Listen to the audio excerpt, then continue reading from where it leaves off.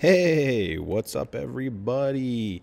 It's time for another short, quick video on Slicer Prusa Edition, tips and tricks and how to use it. So, I have a very highly requested, that's a horrible sentence, I have an extremely, amazingly high quantified amount of requests for this video, which is how do I load the config, aka profiles, into Slicer, and maybe even how do I export them? Most of the importing, because we always share them. Community's amazing. I just downloaded a new one from Paul Park. He just made a new profile for TPU, I believe. I have it on my desktop. We're going to find out what profile is. But he made it, and he's made previously really awesome ones that I've used before. So I'm going to do it again. I'm going to download it. I'm going to try it. So, but first we need to get it in here. So right now you can see I'm the latest version of Slicer. This has not changed between any of the other versions. By the time you might watch this video, it's probably a different version, because they do roll these things out like crazy. But right now, as you can see, I just have the standard Mark III pretty profile that I do, that I share with everybody in the world, in the forums, in the group. But I want to add this new profile from Paul Park. So let's take a look. So let's go to, and this is simple. So on a Mac, it's Command L, or on a PC, Windows PC, it's going to be Control L. But for ease of use and for video non-sensories, we're going to do it the old-fashioned way. We're going to hit the File button. We're going to load config. I'm going to head to my desktop. So my desktop, yep, it's a Paul Park TPU profile version 2. I just downloaded it today. Again, still my birthday. But we're going to open this bad boy up, and magic.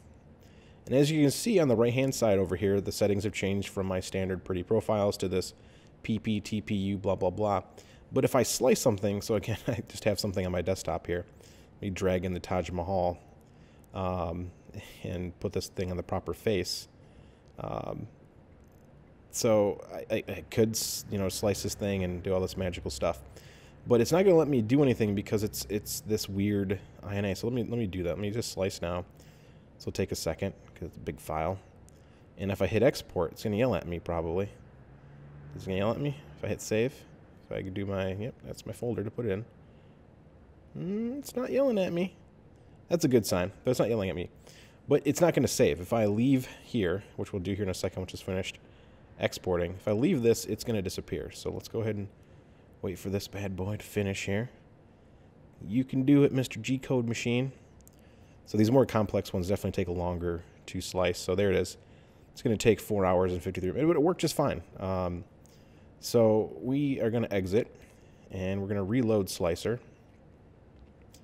And Viola, as you can see, it is all kinds of weirdness. It is the wrong skin here and the wrong, it's on my CR10 profile.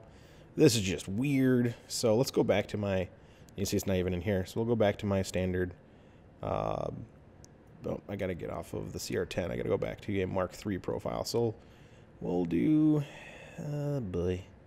There you go. I got this new one that I'm working on. As you know, the bed's back. It's the proper size. Pretty PLA. And pretty PLA. So there we go. It's not there. We need to save it. So this is the part that everyone always forgets. You're going to load that config again. So there's my PP TPU. And we're going to open that. And it changed over here. So you got to go to each one. We got to save it.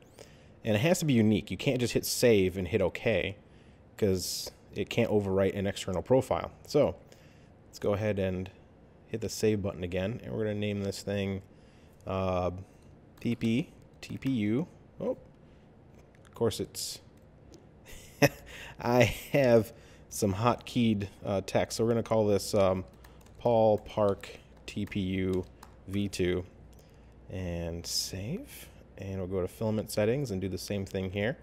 So Paul Park TPU V2 and printer settings. Boom. Paul Park TPU V2 and OK. So there we go. Now we have all of them saved. It's not going to yell at me when I leave. If I quit Slicer right now, it'll be back. I'm not going to do it. I'm not going to make this take too much longer. But let's say I wanted to export this profile. Let's say, oh man, I did some editing to this, like let's take a look here. I always change something in this. Let's see if he's got any cooling on. He does have cooling on, so I don't need to change anything. leave it as is, but I'm going to export this because someone asked me for it and they can't find it. I can't find the original file, even though it's in our group's page. So if you've never been to the Prusa Community Facebook group, it's there. It's in the file section. It's like the second or third file at the moment. It probably won't be there by the time you see this. So we're going to export config. Now there's a difference here. You'll see export config bundle and load config bundle. That's going to be everything. So if you do the bundle, that's all of your profiles that are saved, and it'll export them into one big bundle. Don't do that. We're just exporting the one, and just make sure they're all selected. Go to File, Export Config. We're going to name it something. We're going to name it Paul Park TPU V2. Hit Save, and voila. For those who actually know to speak the language, there it is. We have our profile right there. So that's it. I mean, that's how profiles work in Slic3r. Just make sure that when you load them, you go into each one of these, you save them with a unique name, and they will stay with you forever and ever. So yeah, that's it. That's how it works. So hopefully that helps you guys out. I know that's been requested at least 4 times, maybe more, maybe 5. And yeah, that's how it works. If you follow that to the T, you will be the happiest kid on the block. So enjoy that and stay tuned for more Slic3r tips and tricks from me.